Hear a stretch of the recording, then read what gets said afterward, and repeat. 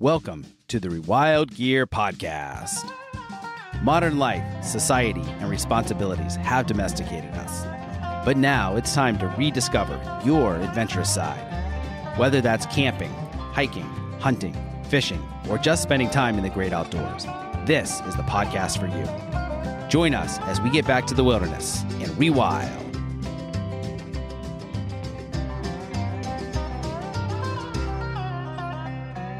Welcome to the Adventure Made podcast. I'm your host, Seth Spears, and I am here today with Arthur Haines. And I have been excited about this interview for a very long time, ever since I heard him interviewed along with future upcoming podcast guest, Daniel Vitalis, about ancient skills and foraging and so many things. So Arthur is a hunting and recreation guide, forager, ancestral skills mentor, author, public speaker, and a botanical researcher. He grew up in the western mountains of Maine, a rural area that was home to swift streams known for their trout fishing, something that I did a little bit of recently. He spent most of his childhood in the Sandy River Valley hiking, tracking, and foraging. Arthur now runs the Delta Institute of Natural History in Canton, Maine, where he teaches human ecology, focusing on the values of foraging, wildcrafting, medicine, and primitive living skills. He continues to spend a great deal of his free time practicing his skills as a modern hunter-gatherer, a topic that I'm very excited to dig into. In 2017, he authored A New Path, a comprehensive work on nature, connection, and rewilding, detailing how to incorporate ancestral practices into modern living. And as a research botanist for the Native Plant Trust, he completed an inclusive flora of the New England region titled Flora Nova Angelia, and has authored over 20 publications in peer-reviewed journals and books. He also has a very popular TED Talk that is available on YouTube and has a popular YouTube channel as well. Arthur, welcome to the show. So happy to have you here. Thanks for inviting me, Seth. Yeah, totally. So I'm really excited just to talk to you about your background and what it means to be a modern day hunter-gatherer. That's a term that we think of in kind of like an ancient or a much more primitive time period when that's how humanity lived. But that's not something that we typically think of in modern day life. So I'd love to get your just description of what that means to you. That's a really good question, Seth, because when you see people discussing hunting and gathering, particularly in modern forums, what they often focus on is the food aspect of it, which is where the title of the name comes from, right? Hunting and gathering. And that we are attempting to, if you will, return to our biological norms to get the foods that our species are evolved to eat. But it's worth mentioning, without trying to destroy everybody's enthusiasm, that we are as far from hunter-gatherer cultures as we could possibly be. Yes. We're, right? We lack so many of the other aspects of hunter-gatherers, which could include their communal aspects, their communal living, a very village mind, if you will, where people were living for the collective, not for the individual. And that collective can be both the human community as well as the natural community that the humans are embedded in. These were important facets of their living. And we often don't even entertain the ideas of, say, the spirituality, the animistic religions that hunter-gatherers had. We don't often build the very tools from our place that we use in the hunting and gathering. Many of us, we might go buy our hunting weapons that are put together from pieces all over the world, and then we go out on our landscape with this idea of trying to acquire this food. And I think one of I could potentially summarize the difference, or try to summarize the difference between hunter-gatherers then and those of us who are trying trying as best we can to become something more than just a domesticated human that lives in the village. There are these two ideologies that really prevail today. One is a control ideology, where we want control of what's around us. That might be Well, I mean, there's 100 ways that we could go into discussing this control ideology. It comes even from our subsistence patterns. We're going to tell the land to grow this here now. And this comes from the way that we cultivate the plants, the way that we have domesticated the animals that we've taken all over the globe. And we're not going to participate, which is the other ideology that we could talk about, with the local landscape. We're going to be content with the foods are here. We're going to be content to be cold, to be hungry, to be uncomfortable at times. We're literally going to participate in this local ecological fabric, if you will. And I think that's one of the many things that needs to be shed for humans to once again to actually rewild, for humans to actually become a wild organism again, is to fully embrace a participation ideology, rather than still thinking that we need to have some control over the various facets of our life. And that's very hard in this modern society in which we live, because I like to call it a microwave society, because we want everything right now. We're so used to having strawberries in the dead of winter, or, a food that we wouldn't naturally get in our particular locale, just because we've modernized things so much with air travel and whatnot that it's so easy. Yeah, I like to think that this industrial society that we are all embedded in, whether we want to admit it or not sometimes, I've heard our society referred to as a culture of progress, which I really like that name. Or I guess that's sort of a name that I kind of came up with a bit when I heard hunter-gatherers referred to as a culture of memory, where that connection to the memories of the ancestors and the place were so important. We're sort of abandoning everything that's happened before us and just trying to move forward. And of course, as my wife would point out, when we lose the focus on how we got here, we simply plow forward with the same mindset, running ourselves into the same problems. Einstein and others have spoken about this idea that we cannot solve problems from the same mindset that got us into the problem. And there's these 4 things that this culture of progress does really well. And I call them the 4 C's. We pursue comfort above many other things. We pursue convenience, that rapid acquisition of everything that we want in our life. The universal remote control that will power our entire home so that we don't have to get up off the couch anymore, right? We've put so much research into the remote control while the polar ice caps are melting and threatening food production around the world. It's amazing, right? So comfort, convenience.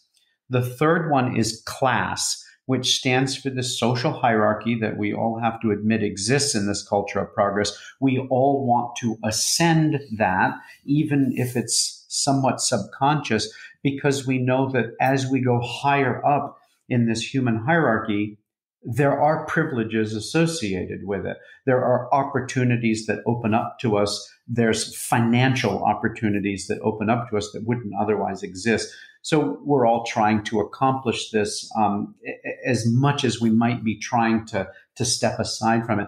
And the last C, is no culpability. We want no responsibility attributed to us for our actions. We always want to blame, well, what else was I supposed to do? Or I don't have any options.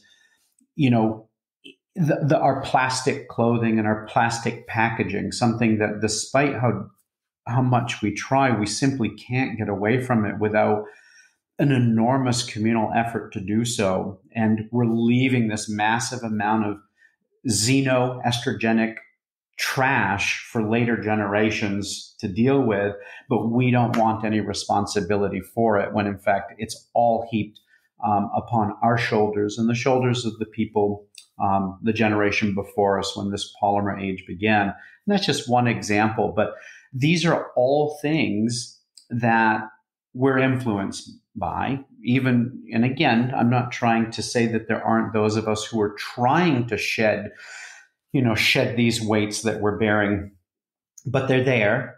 They've been sort of put into our minds from a very early age. And now we take those things into the wilderness with us. Mm-hmm.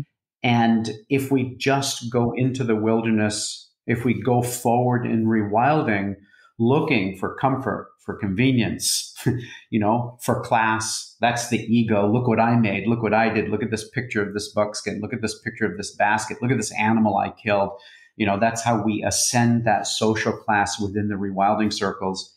And that no culpability for any of the decisions we make. We're simply taking the problems of industry into the wilderness with us. And so hopefully that all makes sense, that these are the things that have been rattling around in my brain and in my wife's brain lately that we've been discussing. Yeah. No, and that makes a lot of sense. And I think we're totally in alignment there. And I'd like to get into a little bit more about what you see as the solution to those, or how we can kind of transcend some of those things. But first, I'd like to get a little bit more about your background as far as how you actually got into this work from an early age, it sounds like, but into today, where this is like your life's mission. Yeah, I was very fortunate, as you read in the intro to this podcast that we're going to be, or that we're recording now. I grew up in a very rural area that had rivers we swam in, where the water was potable. You could literally drink the water while you swam. Wow. And I was very fortunate. That's not the upbringing that most people had. And I'm going to be very clear not to use the word privileged, because this is the base condition for humans to have clean environments to be in. So I was fortunate, but not privileged. Everybody should have had access to this, but decisions made by previous generations have taken that away from many people. But I also had things that, shall we say, drove me to the wilderness even more often than I would have gone myself. And that includes a parenting situation with sometimes physical, but more kind of an emotional abuse, so that the wilderness was my refuge, and it buffered the amount of harm that would have occurred to me had I stayed indoors in proximity to a person that, I'll just be frank, did not like my person very much. And it had to do with a step parent who, I was not biologically theirs. And so that's part of the story, is that, I was in the wilderness to escape trauma as much as I really enjoyed being there. And it's where I found calmness and solace. And I simply loved the landscape that I grew up on. I'm fortunate in that way. I'm here now following this, as you kind of mentioned, kind of a life's mission. I would say I have to admit that answer is partly because of grief. And I want to be really clear. There's different people would use grief differently. And I'm not trying to necessarily follow anybody's version of grief, but I'm going to tell you exactly how I mean it. Grief isn't despair. It's not desperation, and it's not depression. It's something that you feel, and literally its origins do refer to a weight to bear because of your love of something. Mm-hmm. And I personally don't feel that you can grieve something if you don't love it. And likewise, if you love it, you probably are going to have to grieve for it at some point, because those feelings go hand in hand with me. And I want other people to bear this weight that I feel, because we can all see what's happening to our wilderness areas, to our oceans, our rivers, our mountains. You really would have to have your head stuck in the sand to not know what's going on. By some estimates, we're down now to only 3% of the remaining wilderness left in the world. Wow. And you might say, whoa, that seems really low. And that's because while the forest may still be standing, those top predators may be missing now. There were keystone species that were once present that are no longer. If I were to use the Donland, Maine, where I live, Yes, we have lots of forest in this land, but the wolf is gone. And that was a very important predator of the caribou, who are also gone from this state. The mountain lion is gone from this state. The wolverine is gone from this state. And we could keep going. The passenger pigeon is now gone from the world, and there were breeding colonies here in Maine. So while we have the skeleton of the natural community still here and fairly functional, because a lot of the cooperative connections between the organisms still exist, some of them are missing. And so we could literally say that Maine has no wilderness remaining unless those species are brought back. Of course, I would also argue that without the humans, without the wild humans, it's also not wilderness. And nowhere in North America, let me back up, nowhere in the lower 48 United States are there true living hunter-gatherers, which could make a case for there is 0% wilderness in the lower 48 United States, because we were an important part of the landscape. Yeah. And so that causes me grief. That's a terrible weight to bear, to think that those species no longer roam here in the way that those species were evolved to roam. And I want other people to feel that, so that we have more people who understand the time and the place that we're in. And maybe through that grief, we could potentially come to understand that we can't remain in the control ideology. We really have to step out into that participation ideology that is literally our biological norm. I mean, if I know that this is a very contentious topic, but if you don't mind, I'm going to bring up the COVID-19 scenario to discuss this. The Earth has set boundaries and limits. The oceans, for example, were limits on what one continent could do to another. Well, we figured out how to cross them. So we eliminated that boundary. We started growing food in really intense ways, but then we depleted the soils, particularly of certain nutrients like nitrogen, phosphorus, and potassium, but nitrogen being one of the big ones. The earth said you can only grow so much in the soil.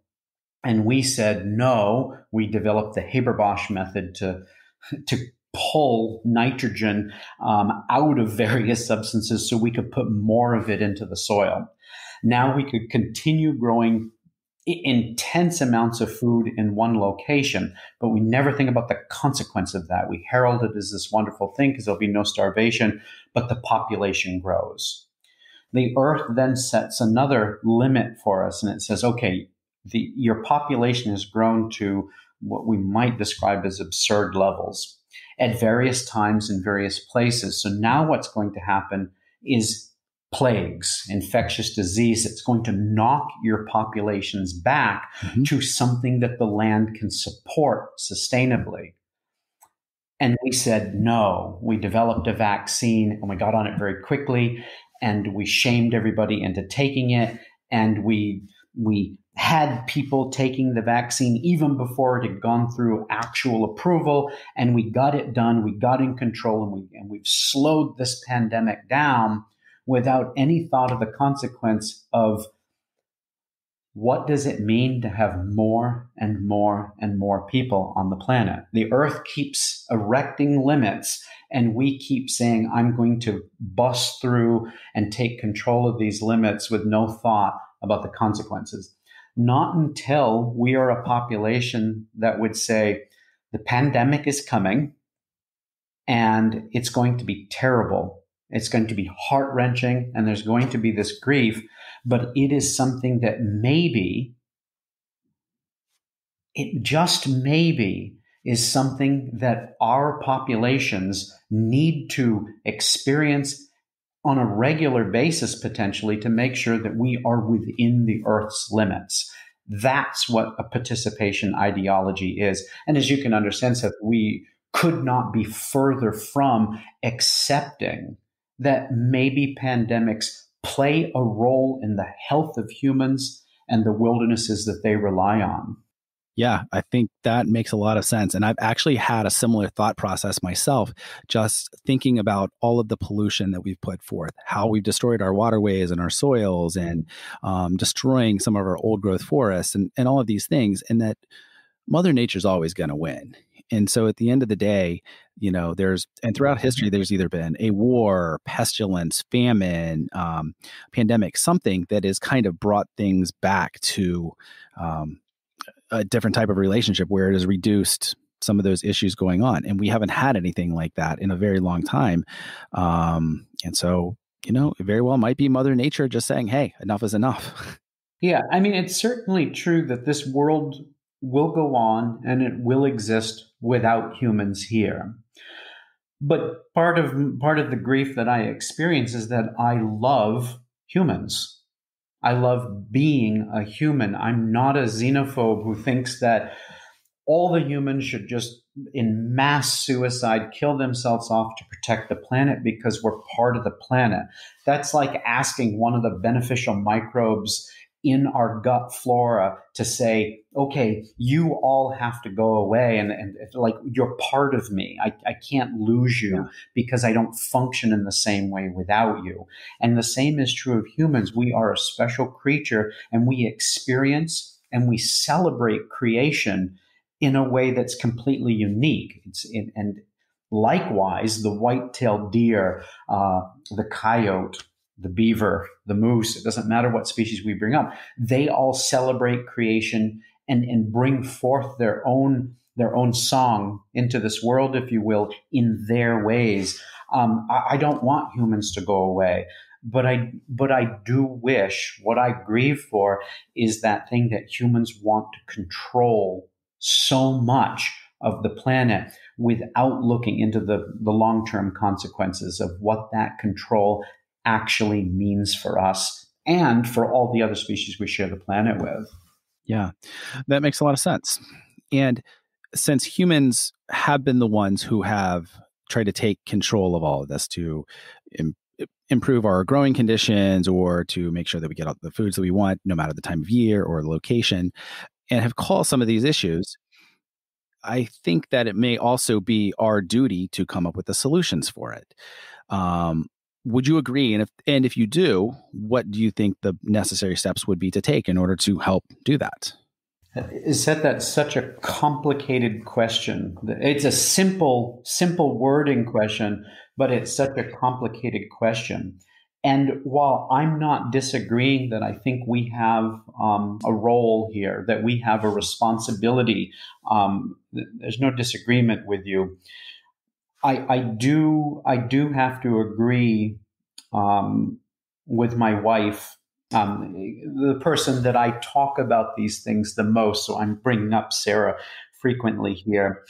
I'm gonna present two scales of issue. Okay, please. We know that our nighttime environments are often too bright.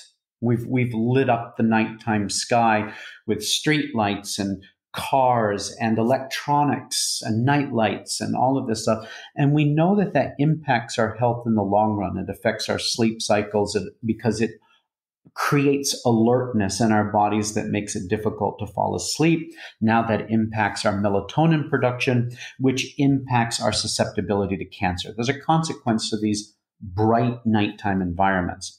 So that's a fairly simple thing. We don't have to ponder, how did we get here? We can just make our nighttime sleeping environment, our bedrooms or wherever it might be, dark. Yeah. And just get to it. Get rid of all the lights, get rid of the electronics, get rid of the Wi-Fi, make a nice, wonderful hobbit hole somewhere that is a calm sleeping environment that is nice and dark, so that we're able to sleep as humans were meant to.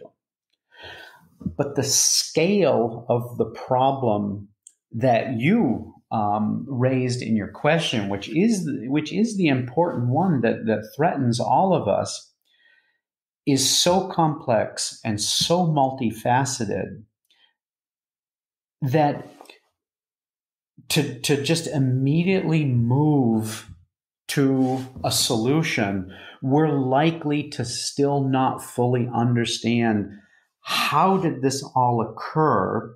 How did this complicated knot get tied so that we could start to unravel that knot? I'm not suggesting that we're supposed to be inactive on all fronts and just think about it forever. But I do think it makes a lot of sense that we stop what we're doing and literally just ponder all of the ways that humans came to be in this position, which doesn't just come from the foods that we've eaten and the domestication that's occurred and the loss of wilderness, but comes from the very stories that this industrial society has shared for a long time, even if they're not as prevalent right now. For example, again, bringing up my wife, Sarah, she's really interested in studying right now the stories that are found in the Holy Bible. Because our society, even if Christianity is waning tremendously as we know it is, we still have so much of that built into the way we think and the way we go forward with our dominion, with our control ideology over the natural world, with the way we consider ourselves to be the most important species, right? The way that we even consider, in some cases, our species to be the only one with a spirit or a soul. We're the only ones that have afterlife. I mean, all of these things have come through from those writings, and it's influencing what we do today. But to actually provide some answer to your question, I do think ultimately that we need to step back into this participation ideology to the extent possible. And that doesn't mean that we're going to be completely wild hunter-gatherers. We're not. We eat a lot of wild food and we really cherish and value that food. But we're also dependent on the local organic farms that supply us with food. And that's going to have to be part of the solution for a time, because our landscapes are fragmented. We're burdened with bureaucracy of hunting rules and regulations to make sure that there's game for the next year based on the sheer number of people, although hunting has declined tremendously even here in Maine, in this rural state. I mean, over the last, I don't remember the exact amount of time, but over the last 20, 30 years, maybe 40 years, we have half the number of hunters in this state that we used to. Wow. I think we're dropped from 10% of the population down to about 5%. Don't hold me exactly on those, but those provide a rough figure to help understand what's happening in this state. We're moving more and more toward, I don't want to go pick blackberries. I just want to buy blackberries that somebody picked. And that failure to want to do the work, to have the story of the food to share at the table, as opposed to, I went to the supermarket, is one of those things that we still need to unravel. But hopefully, I've given some answer there. I think the control ideology is going to be really important for us to really look at carefully and see all of the places that we do this in our lives, but at the same time, maybe take a break from the immediate solution, depending on the scale of the problem, right? This food is bothering your stomach and causing gut dysbiosis. Don't wonder about it for 10 years. Get the food out of your diet. Take care of the sensitivities. But when it really comes down to thinking about what our society is going to do, we need a lot more time understanding how we got here. Yeah. But ultimately, I'm not this person that thinks we're supposed to walk off the precipice. I do think that ultimately we should come to some type of solution, and that solution will not be the same in every part of the United States, for example. We live in different landscapes with different people. the solution may have similar qualities that we're looking for: healthy landscapes, healthy population levels, whatever it might be, but it's going to look very different in Maine than it does in Florida. They're vastly different places. No more homogeneous solutions. Also part of the problem. Yeah. I'd like to talk a little bit about the rewilding concept, and we can get into rewilding humans, which I'd like to touch on that a bit. But also when it comes to rewilding different locations and geographies, and especially different flora and fauna, and obviously, as you're well aware, the whole concept of rewilding in the modern parlance came from the reintroduction of wolves into Yellowstone. And so we've seen how successful that has been for the most part. And like you mentioned earlier about how many different animals, there's no longer wolves and carrier pigeons and caribou in Maine. So there's this trend to reintroduce some of these animals into these locations where they previously were. But that's not without consequences, because some of them, whether they're predators or prey, that entire symbiotic relationship, if you don't have all of those things in play, which I don't know that we ever can anymore because of what we lost, there's ramifications to that. So I'd like to get your take on that. And also when it comes to more of the plant side, there's so many invasive species now where they've been brought into different locales where they never should have been. And so they've taken over. So some of those native species may not even survive now. So just kind of like to get your thoughts there. Yeah, I mean, you're right. Our landscapes have changed. And depending on the part of the world that you're in, the landscape may still have many of the same species. Maine, for example, when you get into our western and northern parts of the state where some of the wilderness areas still remain, there's a fairly low proportion of non-native plants. They do not change the character of those natural landscapes particularly.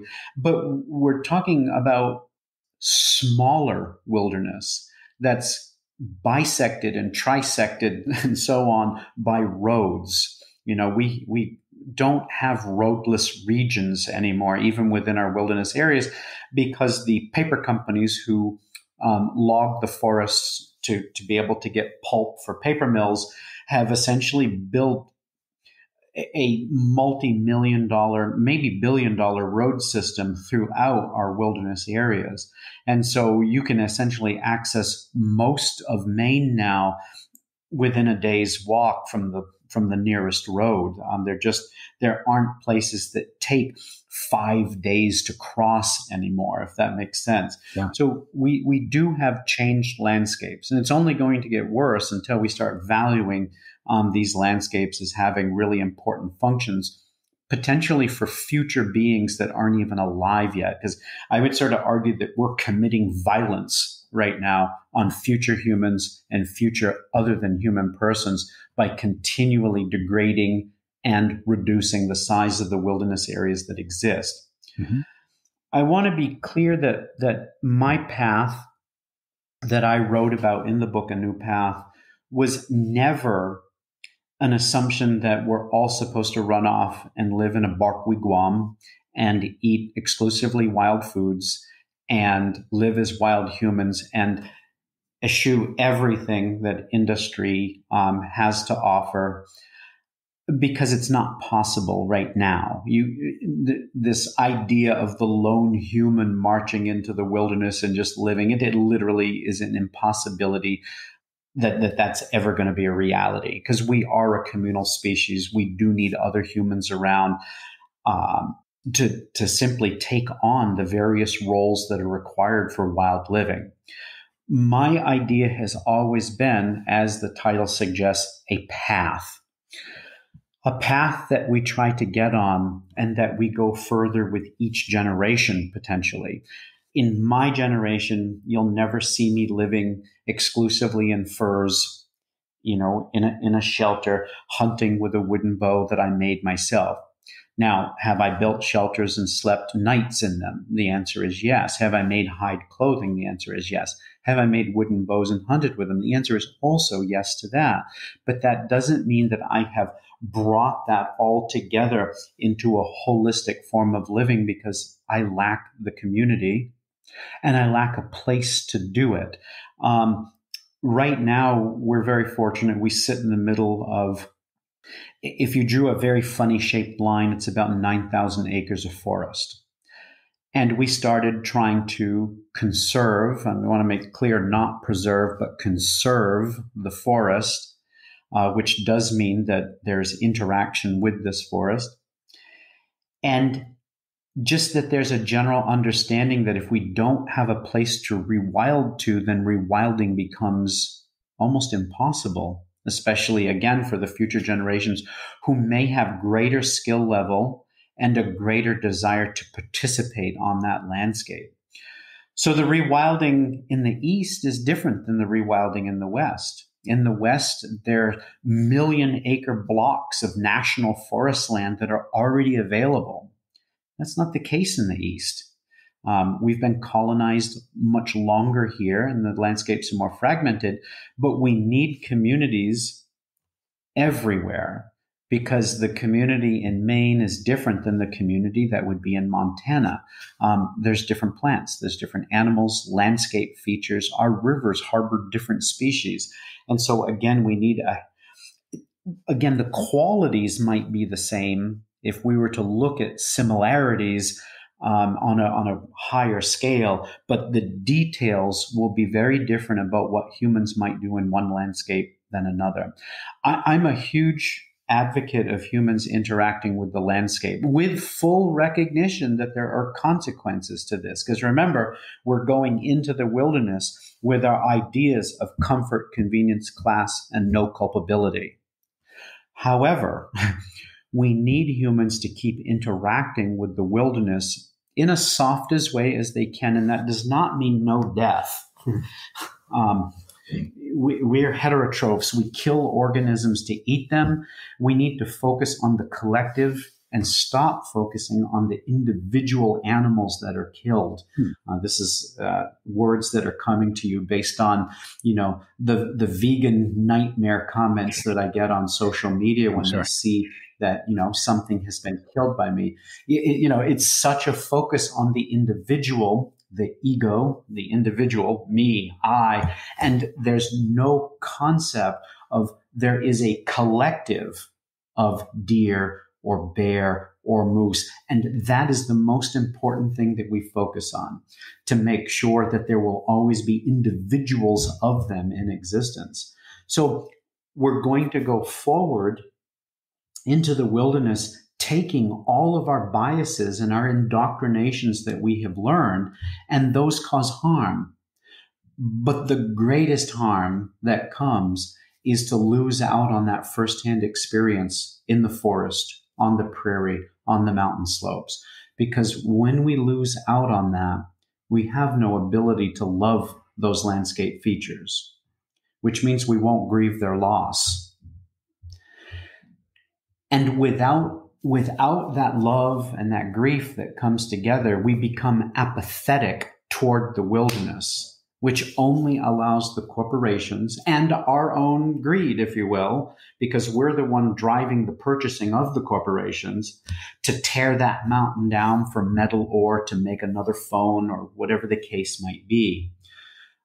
I understand this. There's consequences to people going into the wilderness.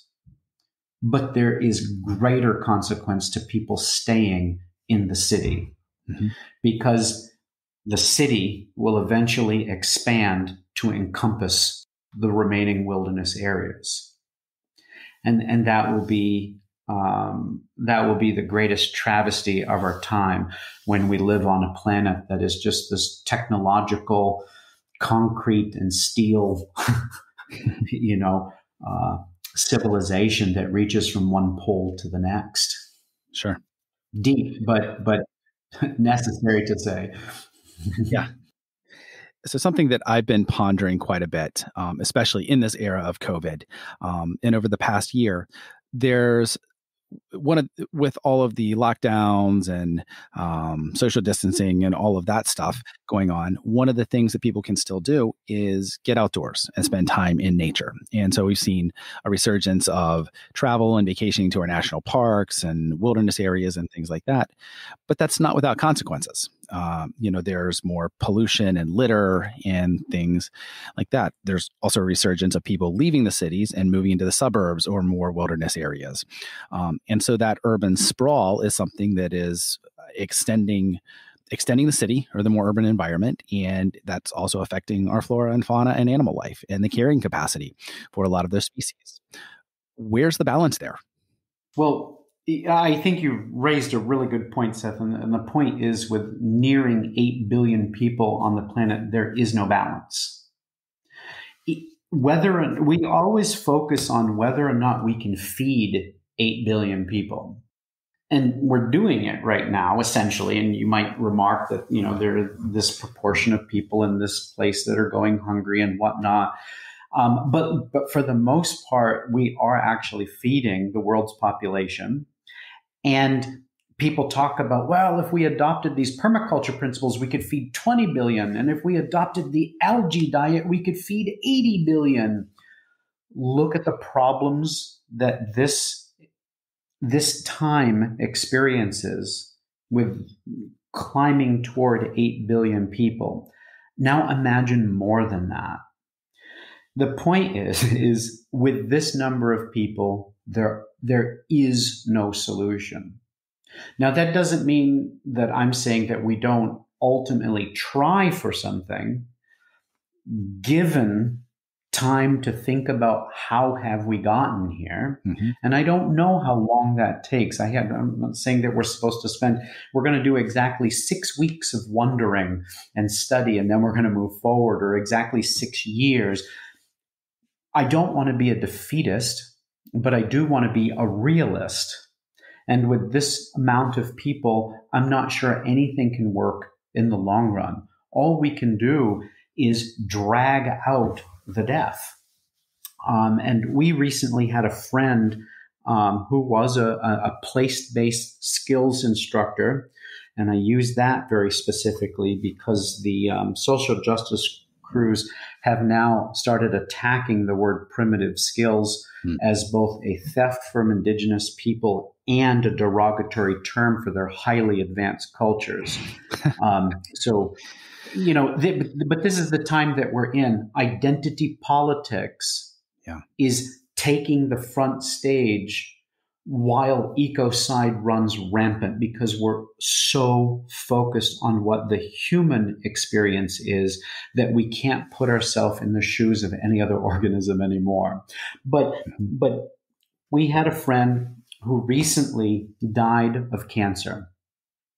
And he would come to the gatherings that my wife organized. His name was Charlie Paquin, and he was a student of Eric Callahan. And some people listening may know Eric Callahan. He was one of the most amazing place-based skills instructors, and this napper who would shape stone into blades and points and other kind of really eccentric shapes using only the tools that would have been available to the people who made those shapes. So he was essentially recreating their tools with their tools, not using modern tools to just build something that looked like, these indigenous artifacts that were used for hunting and butchering animals and everyday living. And he avoided the health problems that he knew he was experiencing for a while. And when he finally went in to get things checked on, he learned that he had pretty late stage cancer. And then everything started, right? All of the chemotherapy began and the different treatments. And we'll try this one's not working. And he told us, sitting around a fire one night, that what happened is it literally just dragged his last days out. His days of being diminished as a person, his strength, his mind, his vitality. People were making money off him. His whole death, his whole dying was about people making money off him. We're going to heal you with this. We're going to bury you here. We're going to do this to your body, but it all costs money. And I can't help but think our solution seeking, which is a very normal thing, particularly for the male gender. And I'm not trying to condescend on it or judge it. I think it's a normal thing. We want our friends, we want our families to be alive, and we want them to continue living and to be happy. This is a normal thing, and I don't want to judge it. But as we seek solutions from that same mindset, are we not just doing what happened to my friend, our friend Charlie Paquin, whose life was simply dragged out at the end when the quality was potentially so diminished that we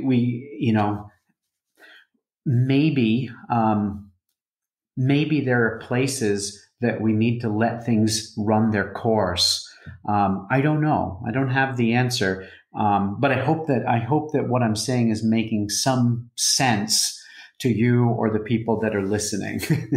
What comes to mind for me there is that one of my philosophies has always been quality over quantity, which seems like a complete dichotomy from this modern American ideal of mass produce quantity over quality.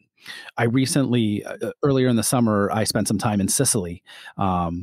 And just had an amazing experience. My family is Sicilian originally, and so I've been trying to get there for over 20 years. And every time I go to Europe, I never want to leave. And so I had someone ask, what is it about Europe that calls you so much, that you enjoy? And I started thinking about it, and it came back to, in Europe, they measure time differently than here in America. Everything is stretched out so much further. They think about things in a much longer time frame, whether that's the cathedrals or the buildings or the roads. Everything is built to last. There's a certain quality aesthetic, the way that they have traditionally have built things and thought about them, as opposed to here, let's get it up as quickly as possible. Let's build it as cheaply as possible because we're just going to tear it down and rebuild in 5-10 years. And so I think it's that aesthetic and that philosophy of quality over quantity and thinking for the long term that is so appealing to me. Seth, I hear you completely. And I think this is a really important point to make. Again, we're talking not about participation, but we're talking about control. I want to live a long life. In fact, I'd like to be immortal, right? This is the prevailing theme. There are people that think that humans can live forever.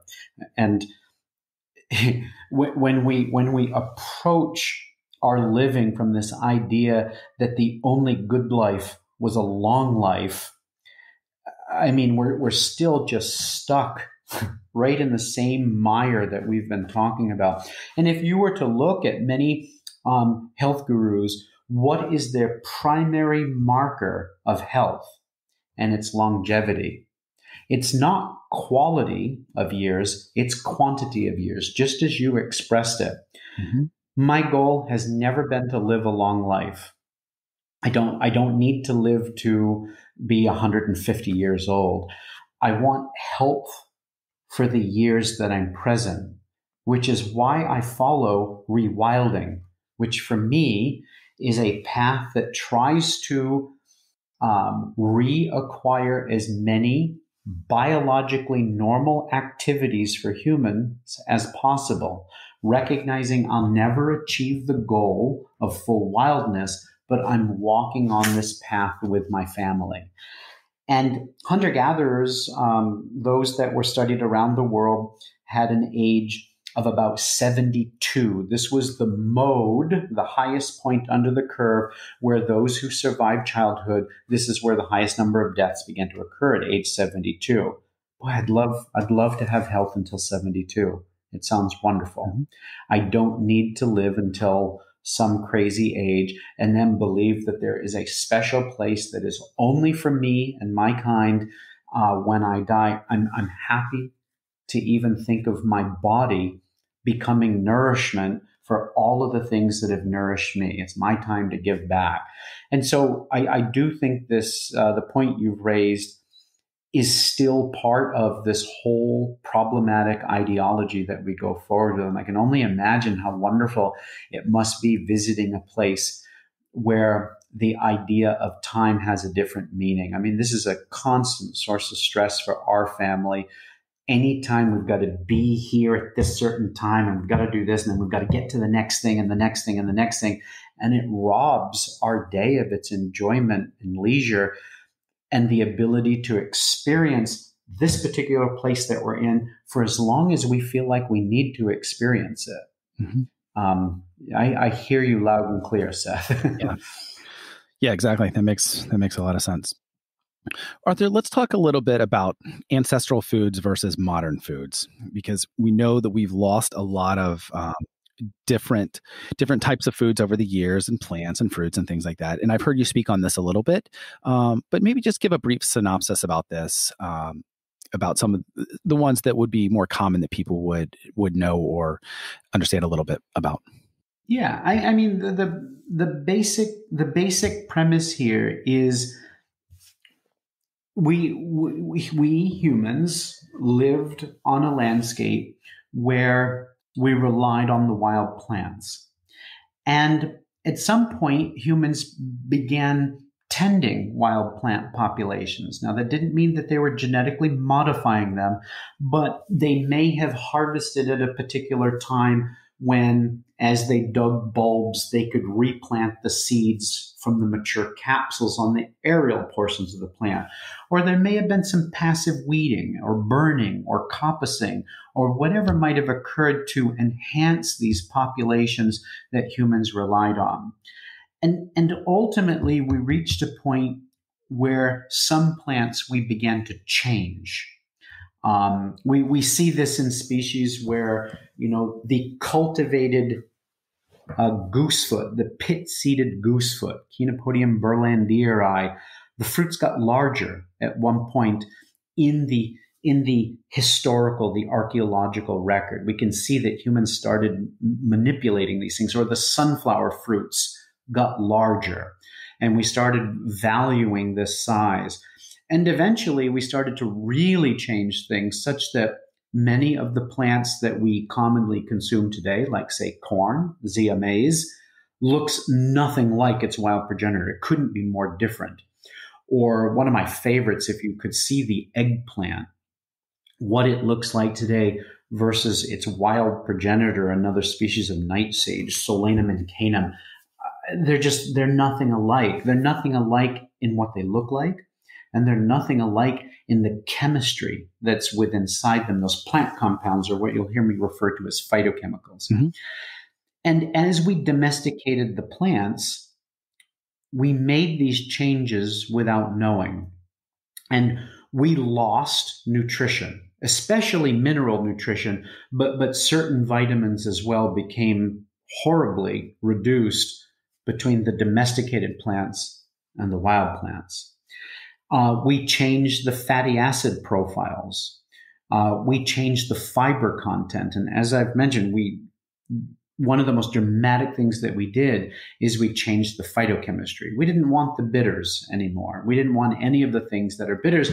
But one of the things we have to remember is bitter isn't just a way that we identify something that could be toxic to us.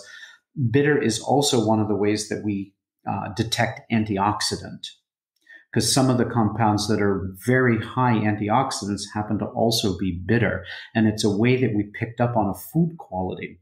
So we changed all these things. And we hear about things like the three sisters, right? Corn, squash, and beans. This is back at a time when these were grown organically and when they would have been considered heirloom. They still had their seeds, right? They could be saved and planted in the next generations. But we know what happened.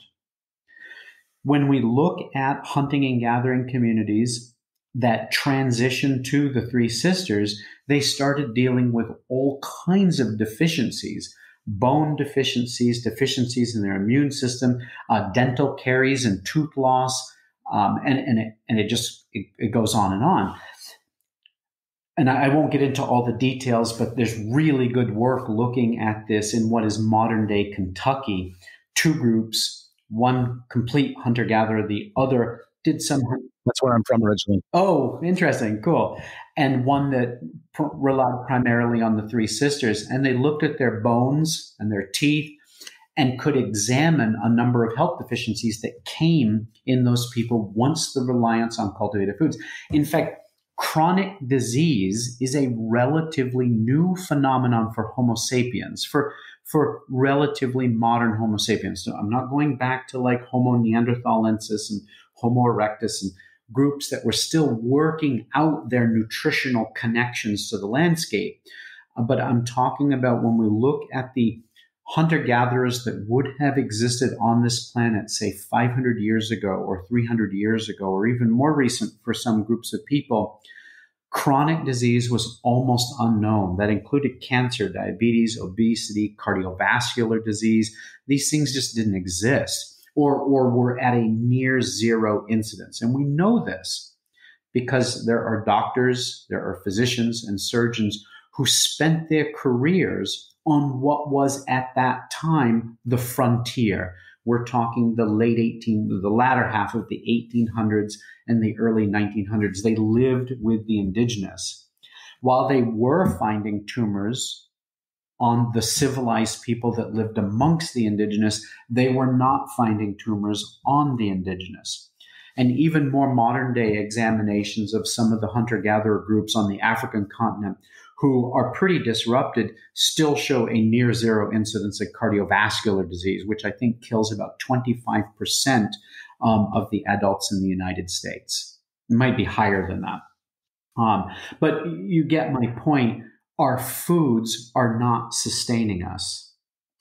And while we have done a remarkable job in our Western medicine of dealing with acute health issues, we have the best trauma medicine in the world. We get into a car wreck, we can put people back together. Of course, it comes with a consequence, but we can do that. But when it comes to chronic disease, we've done more than drop the ball. We've promoted it at every decision that we've made. One of the reasons I am so grateful that I made life choices that led me to a place of knowledge about wild foods is the hope that I can live a life that is free of debilitating chronic disease, so I can have that quality of life until my time comes to give back to all of the things that have given to me. So one of the things that I try to suggest to people when it comes to these foods is, by every way of knowing, these foods do not sustain humans. Okay, now does that mean that we should hate them and not have gratitude for them because we still get full bellies and we can still live? And so, no, I'm not claiming that we should vilify cultivated foods and, animals that are raised with under domestication. But what I am saying is be really choosy about the foods you bring into your home if you have this ability. Look for heirloom plants, those that are closer to their wild progenitor. Look for animals that receive their biologically appropriate foods. And I'll warn you that corn is not the biologically appropriate food for cows. Right? They eat grasses and forbs, high quality grasses and forbs. That's what they're designed to eat. And if they're not eating that, I don't want to eat them. I want to drive the markets to do more pasture raised, cage-free animal husbandry, because this is what is best for the animals, which makes them best for the people. It's this win-win in many ways. Yeah. Also, look for plants that are minimally modified from their wild progenitor. That's not the eggplant. In fact, it's not corn. It's not lettuce. These are very, very different looking and tasting from their wild progenitors.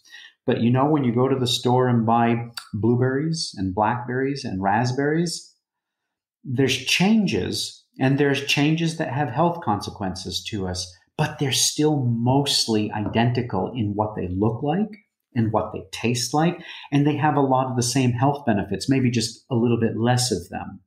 And so I call these minimally modified plants. And these are the ones that I seek to go after when we purchase things in the supermarkets, the farmers markets, wherever it is. I want the ones that are closest to the wild progenitor.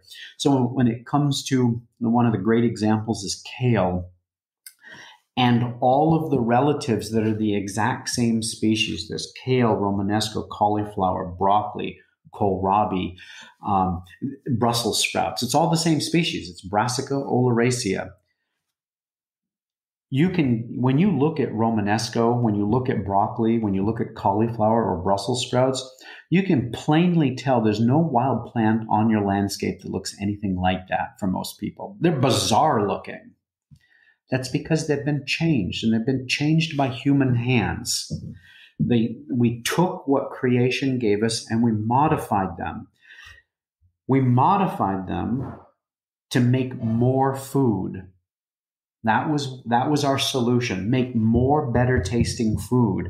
But we didn't think about the consequence of making more better tasting food, right? Again, we lost those beneficial phytochemicals. We lost mineral nutrition. We lost vitamin nutrition. And that came back to impact us. We didn't think about the consequences. But if I'm going to eat Brassica oleracea, eat the one that most looks like the wild plants. That's the kale. And if you examine the nutritional studies, you'll see that kale is far more endowed with vitamins, minerals, and beneficial phytochemicals than the other species are. It's closer to the wild progenitor. So this is a strategy that we often use to help try to recover the nutrition. And I'm not trying to claim that humans only need to worry about depth of nutrition. There's a lot that we need to be healthy that's outside the realm of food. But when it comes to the physical nutrition that our physical bodies need, this wrapper, if you will, that sits around our soul, these are our strategies for trying to recover some of that so that we can hopefully stave off that chronic debility that seems to come with the cultivated foods.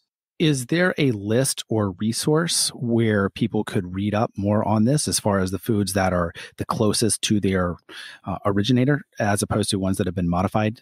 Yeah, there is. But what I did is, because I made a list, and this list is published in A New Path, which is still available. It's sold out, and it's still available as an ebook off my website for people that might be interested in reading this book.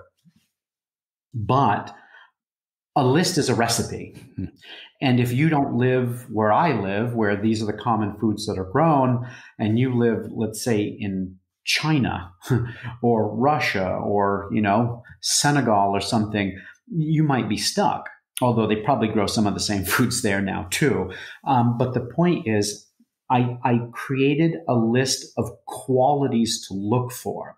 This is how minimally modified plants differ from some of the really seriously modified plants that we have had in our diets for a long time. So that you, in other words, I've presented the concepts of how you would find minimally modified plants, and I provided the recipe. I hate recipes. I like providing concepts. Some people just tell me what to do. But you want to know the concept so you can apply a choice that you might need to make to your personal situation. Great. Well, we'll definitely include that. So it's there. Super. Okay. We'll include that in the show notes for sure for everyone that wants to learn more about that. Arthur, regarding primitive skills, so obviously you're an instructor in some of these. What do you feel like are kind of the basic skills that everyone should know? Just, things that we've lost. And there's so many here, obviously, but just kind of the basics of what you feel like everyone should know. Right. And as you might suspect, the answer would change depending on what landscape we're on. Sure. Here I live in Maine. We're in a water-rich environment. And the ability to find water, you can't not find it. Whereas if you were in the Sonoran Desert, the ability to find water would be very different. Fire is a skill that is important everywhere you go, though. Whether you're talking about the Sonoran Desert or the Maine forests, it's the same. We still need fire. We need it for a host of things. It isn't just to stay warm or to cook food to make it safe to consume, or to sterilize water, to shape wood, to create earthenware, to create adhesives that can hold things together, to keep us safe at night, to give us light, to illuminate our world. We could keep going with the reasons that we need to have fire. And remember, fire has shaped our being. We are literally children of the fire. Our short digestive tracts that we have from having consumed cooked foods from before Homo sapiens was a species. The anatomical evidence of fire goes back, and in fact, artifacts go back to Homo erectus. We're not descended from Homo erectus, but we have a common ancestor with Homo erectus. It goes way back. The anatomical evidence suggests that controlled use of fire and cooked foods may date back 1.9 million years ago. The oldest artifacts indicating controlled use of fire are at about 1 million years old. Keep in mind, Homo sapiens is 315,000 years old based on our current understanding. So fire, the use of fire and cooking of food predates our species. We learned it from the ancestors of Homo sapiens. So that's always a big one. I think that our culture is really big on making really cool things to show off on social media. And I get it. I do get it because it's so awesome when you make your first bow, you make your first arrows, you make these wonderful baskets. I do love seeing them, but I also try to have an understanding of what's going on. We're pumping up the ego. And so what I try to tell people, it's really easy to know what you should focus on. What do you go back to industry the most for? It's food. Mm-hmm. We eat 3 times a day, maybe more, maybe less, depending on, your household. But food is one of the number one ways that we interact with the planet. And food is a euphemism for other lives, right? So we interact with the planet by consuming these other lives. I want to get good and have a skill set and a gratitude for the food on my landscape. And sometimes that means we need to manufacture hunting weapons or nets or baskets to put plant foods in, pouches, sacks, berry hooks, you name it. We need tools. We're tool users. We don't have, big claws and huge teeth and those kinds of things that some other animals have. We've lost them because we've been tool makers for such a long time. And so we may need to make tools to acquire our food. But we do use medicine and we do use clothing. And those are things that we go back to industry over and over and over for. We live in a house. We have a communal house that I'm in right now, and then we have a smaller home that's our private home. We don't go back to industry very often for homes, though we do go back to industry for the fuel to light and heat them often. But so I focus much less on the shelter that I have as compared with the food, the medicine, the clothing, the things that we go back to industry over and over and over for. And so for me, that's the concept that I use as a checklist. What should I focus on? And I don't want to throw, disposable lighters filled with a highly refined fuel away anymore. And so we start a lot of our fires, and this isn't exclusive by any means, but we start them with friction fire methods. This is to help us stay in shape for this method, but it also means that we're not throwing away plastic. Sure. Not as often, at least, from this particular source. And so that's another way that we would have been going back to industry over and over and over. So hopefully the point is made. I let my household's needs dictate the skill sets that we have chosen to focus on. Got it. Arthur, what is the biggest life lesson that nature and the outdoors has taught you over the years? Oh, these questions, they're always so hard because as soon as you answer them, you can think of 6 other things that you wish you had said. Of course. I do think that it goes without saying that there's humility that comes from being in these awe-inspiring environments. You start recognizing you're not the focus of the universe. And I think that's an important point. Grief that has come from the interaction with and the love for this landscape that I live on. And that's important. My wife and other authors that she listens to would argue that this is something that more humans need to do. More humans need to bear this weight. So it's not shared by so few. It can be overwhelming right now. And if that weight was shared amongst many, the ecocide that this planet is experiencing, the disillusion of the human community, especially with COVID-19, we're terrified of other humans now because they're going to make us sick and we're going to die, right? All of this stuff.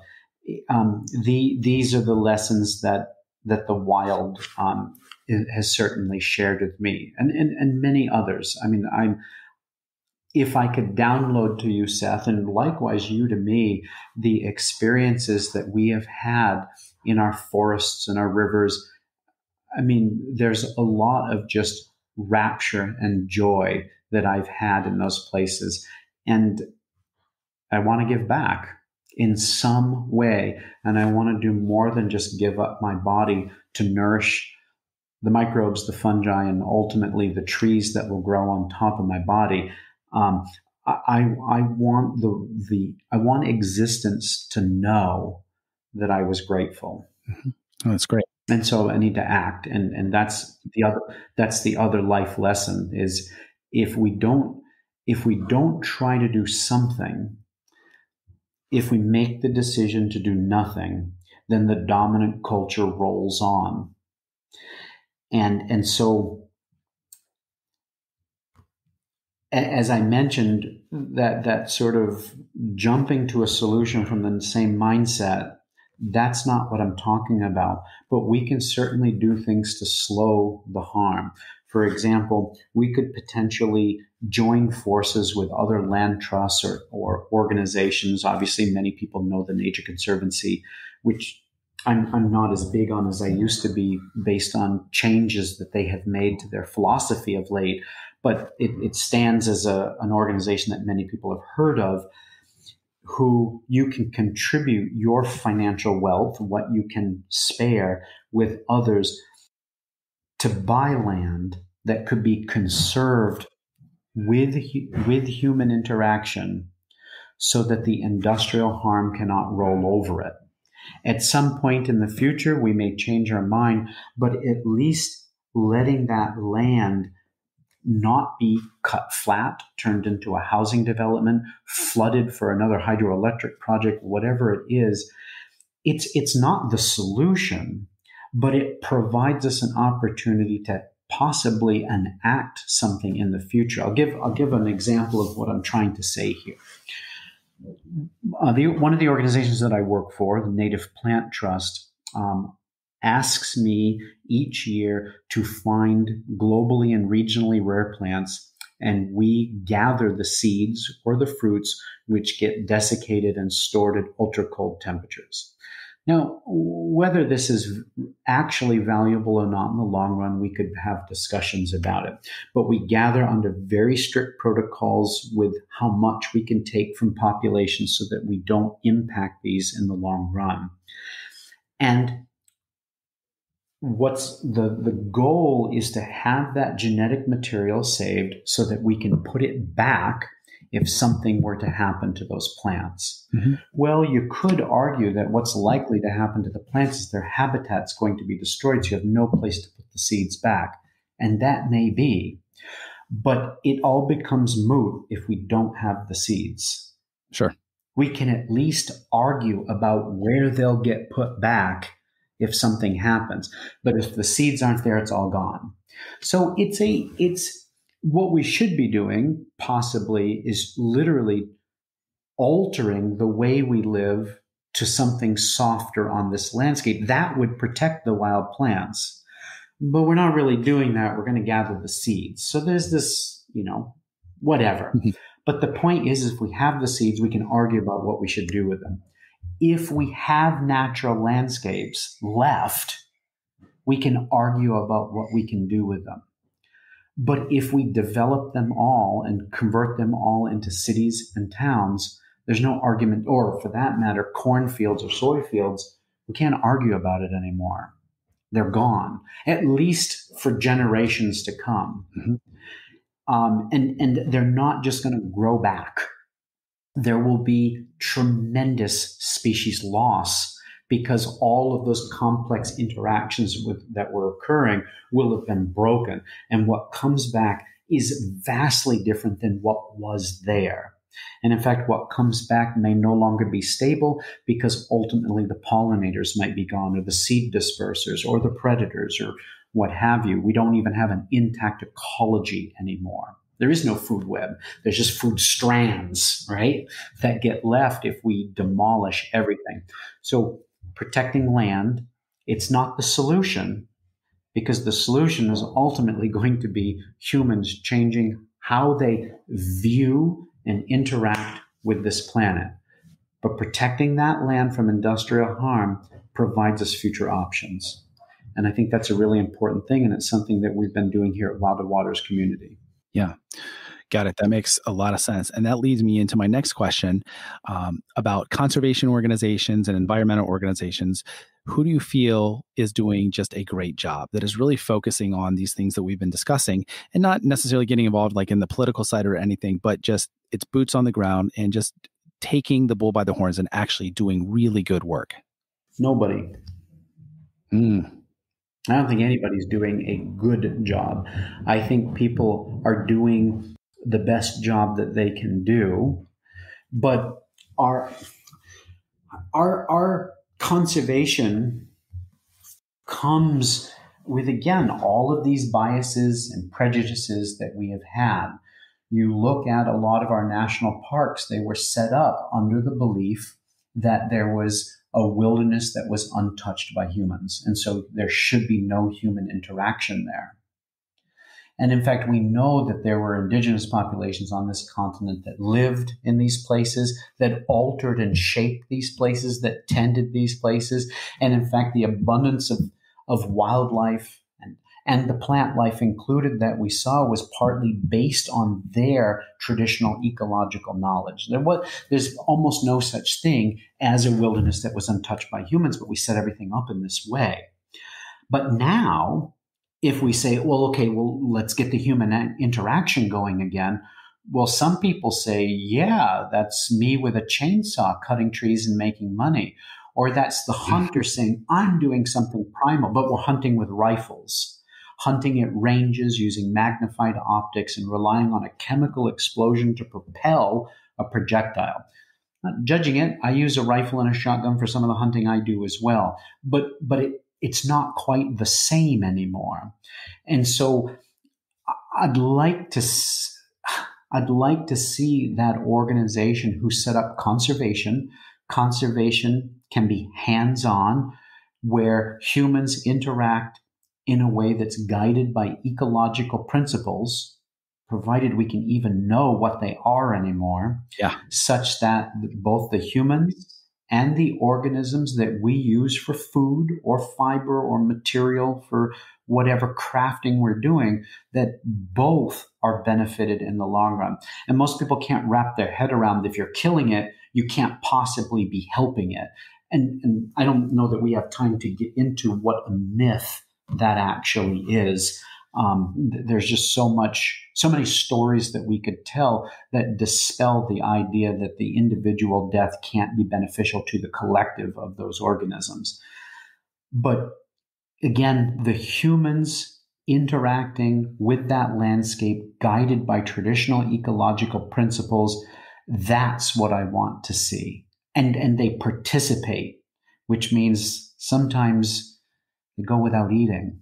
And any hunter knows that if they were to rely solely on their hunted foods, there would be days like that. When it's the women in my house, and traditionally speaking in most places, who would be coming back with plant foods, and they would be feeding their families at least something night after night after night, until those high quality, I say high quality because of the nutrition that is within the flesh, the organs, the marrow, the fat of the animals came in from the hunters, but it was the women who fed people on a daily basis. Yeah.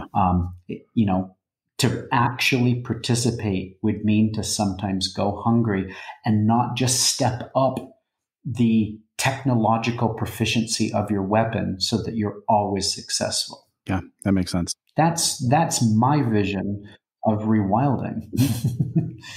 That's great. Arthur, is there a book or books that have had just a drastic impact on your life? There are lots, because, to get outside of an industrial society, and when I say outside of it, that's not really true, because here we are. I'm in this home. Here are the electronics that we're using.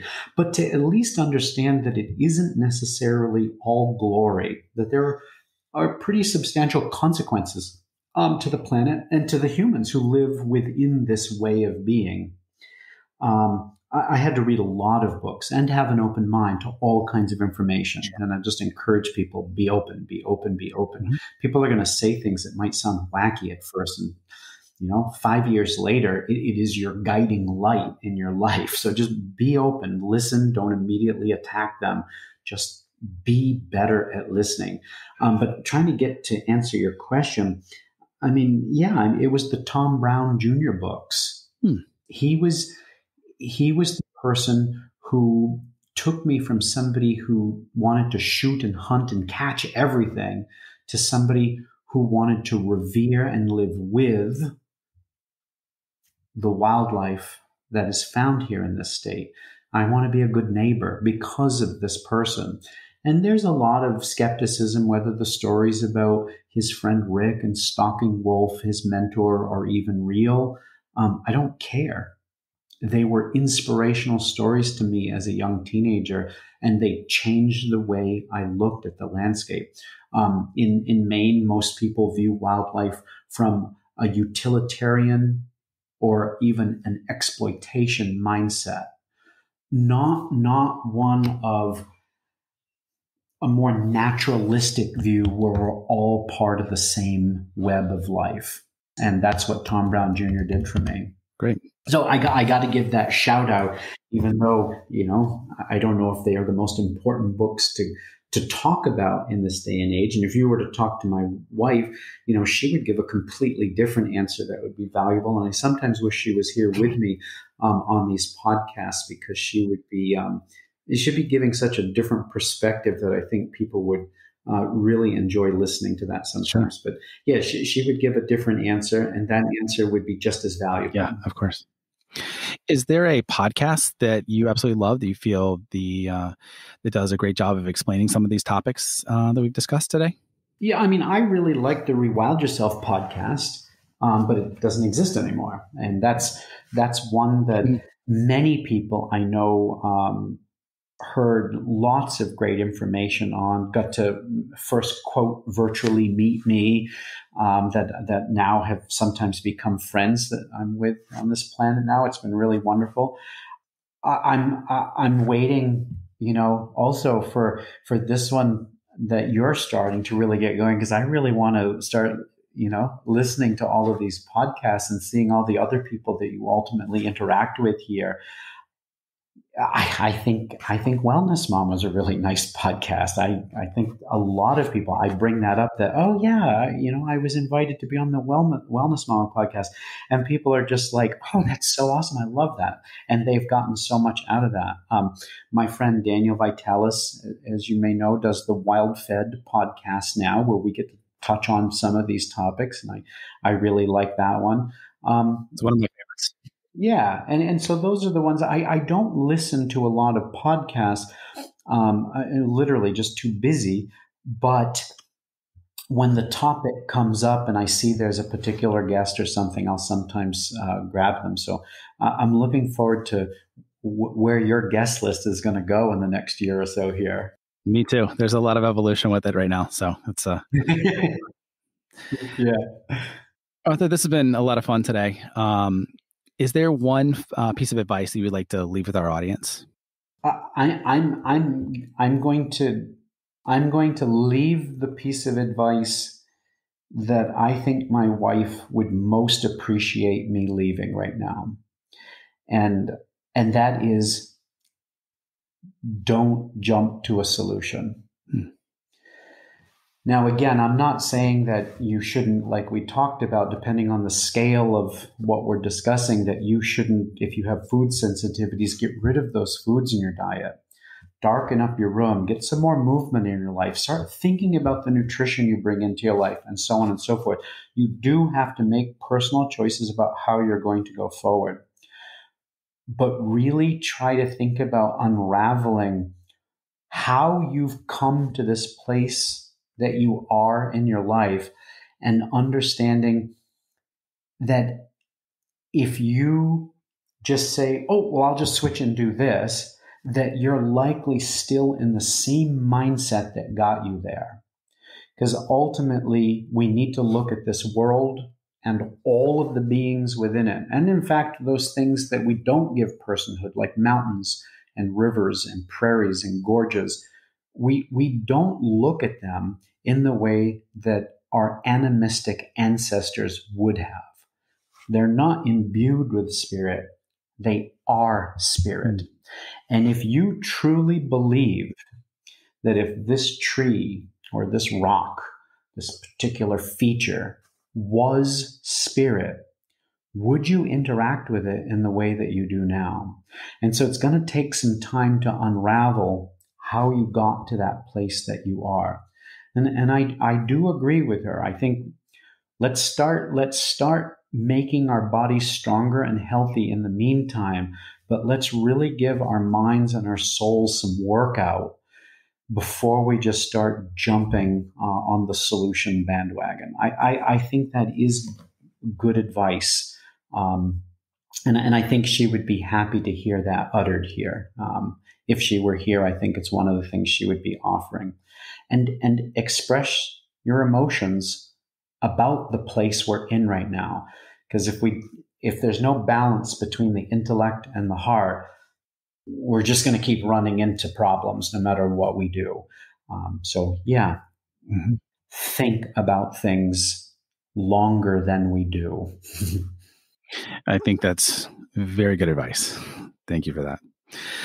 And thank you so much for being here today, Arthur. I've really enjoyed our conversation. And where can our listeners learn a little bit more about you online? Well, thank you, Seth, for inviting me to be here. It was really great, and I hope that we get a chance to hunt with each other in the future. For sure. I've recently done a little hunting in your part of the world, and I got to say, I really enjoyed it.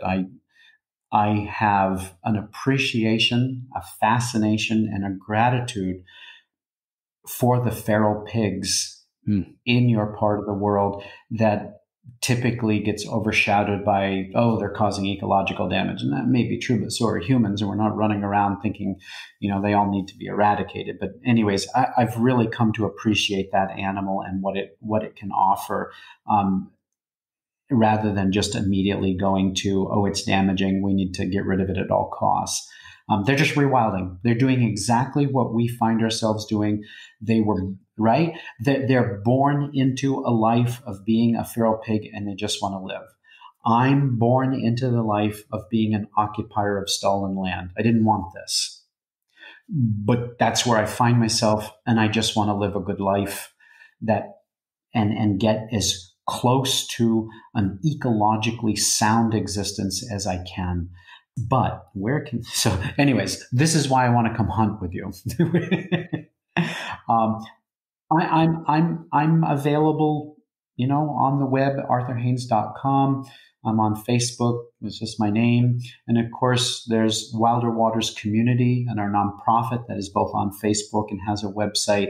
There you'll interact primarily with my wife. We occasionally do classes, gatherings, and even apprenticeship programs where people come to learn about place-based skills with a focus on food and medicine, and sometimes hide clothing, depending on the time of year and when people are coming, or what people are coming for. They fit in with our community, which means that there's all kinds of communal chores and childcare and, discussions that happen in addition to the, just the glory of hunting and gathering. That's not all humans need to do to be healthy and live. But yeah, I'm easy to find. Just go with my name, Arthur Haines, and you'll locate me. Great. We would definitely include those in the show notes for today's episode. Arthur, thanks so much for your time today. We have really enjoyed it, and we'll probably have to have you on for a second round here, just because there's so many other topics that we could get into and dig into a lot further. And that would be great. Yeah, I appreciate that, Seth. It'd be nice to take a topic and really dive in. I appreciate you letting me go wherever I wanted to go today, having that freedom to talk about some of those things that, often just get glossed over. That was really nice. Thank you very much. Sure. Thanks, Arthur. Thanks for listening to the Rewild Gear Podcast. You could check out the show notes for today's episode at rewildgearpodcast.com. If you're ready to spend more time in the wild, our line of high-quality, minimalistic outdoor gear can help you do just that. Check us out at rewildgear.com.